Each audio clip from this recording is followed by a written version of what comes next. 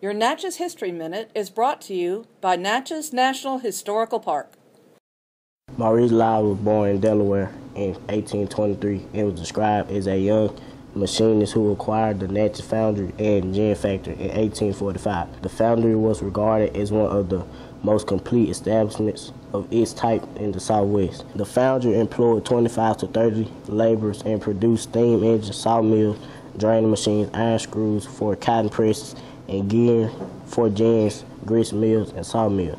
Lisle also performed considerable repair work on steamboats during the slack season. In the early 1850s, the Natchez Foundry operated 3 forges and 11 lathes and annually consumed 250 tons of pig iron from Pittsburgh and 3,000 barrels of coal. In the late 1850s, Lisle expanded his business to include the installation of gas pipes for residences and business, and produced cistern covers and gutter grates that are still common in Natchez. In 1858, Lisle sold his business and devoted his time and attention to the profession of gas fitter.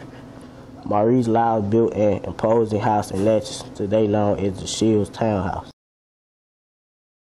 My name is Vincent Carter. I'm a freshman at Adams County Christian School, and this has been your Natchez History Minute.